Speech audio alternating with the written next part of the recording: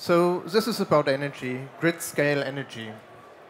In our power grids, we use conventional power plants to provide power and to stabilize the grids.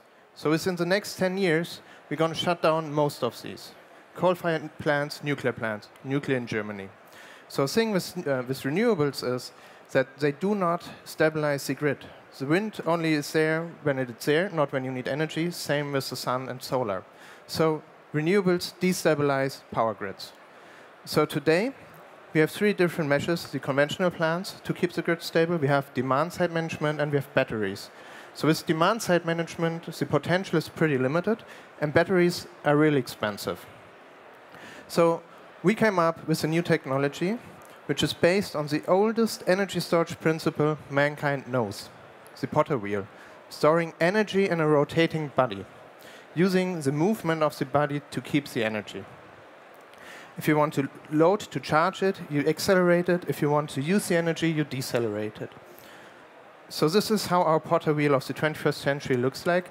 It's a so-called flywheel, and in this containment, there's a rotor made out of carbon fiber, levitated in magnetic bearings, running in a high vacuum atmosphere to reduce friction and all losses, to make it as efficient as possible. So how does the competition with the battery look like? Well, we're less expensive, we are sustainable, and we have an unlimited cycle life. Otherwise, than the battery in your mobile phone, you can charge our system millions of times. Our market is global. We start with interconnected grids from Germany and Europe, going to the US in 2020, and Asia, Oceania around 2023. We think that there's a market for 40,000 flywheels globally, each one worth that nice Tesla car over there. So our business model, we have partners which manufacture the components we need for the flywheels based on our specification. We assemble the flywheels, put our software on, and bring them to our customers. Our team, we're 12 people now, 4 founders, an experienced advisory board with all the knowledge we don't have since we're a startup.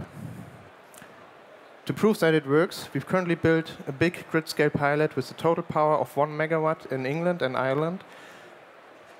And this is how we'll develop. Next year, end of next year, we'll have our first paying customer, bring it to serious production of the system, reach break-even in 2021, and then scale up globally. So if you're interested in energy, in science, rocket science without rockets, in business to business, in global markets, and a proven and great working team, talk to me. And thank you. Thank you, Hendrik. And time to move to questions. So can you just tell me a bit more about where you place yourself in the network and who the customers are here? Yeah, so our traditional customers would be utilities. Not so traditional customers would be everybody who's running assets in the grid, power generation assets. And customers we expect to see next year and the years after are companies focusing on energy storage installations. We see that in Ireland. We already got questions from Ireland about very big installation there, which offer the investment into the storage technology as a financial product to life insurance companies. So we got pretty wide bandwidth of customers. Yeah.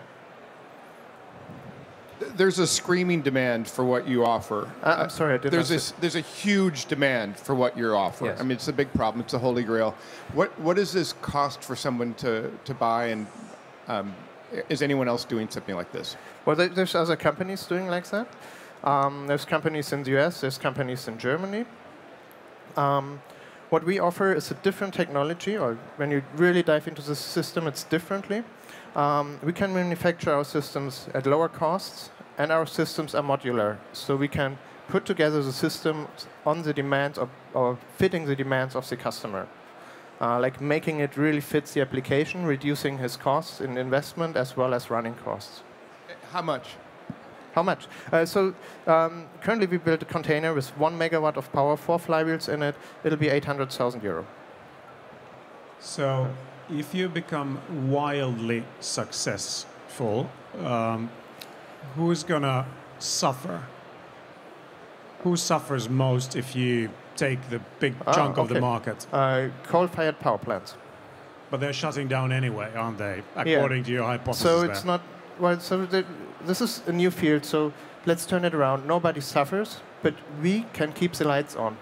Someone's going to lose money when you make money, most likely. It's not not new money necessarily. generated. Yeah, no.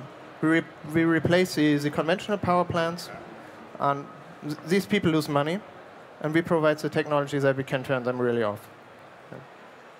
And given that there are other players out there doing similar stuff like this, to what extent, where are you in the patenting process, and how do you think about that? Yeah, so we got a couple of patents. We have a patent strategy going forward for the next 3 years with about 4 patents each year on special aspects.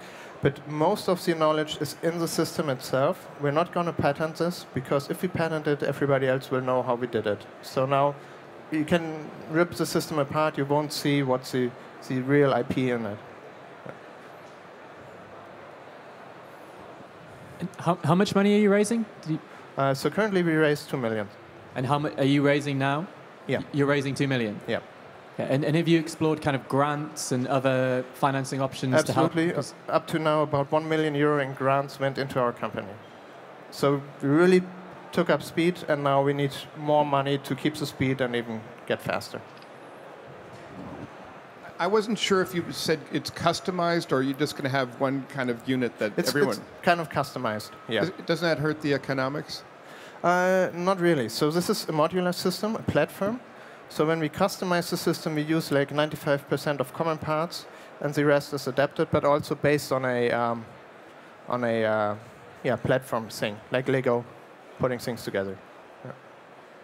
And thank you, Hendrik. Thanks. We have to move on. That was adaptive balancing.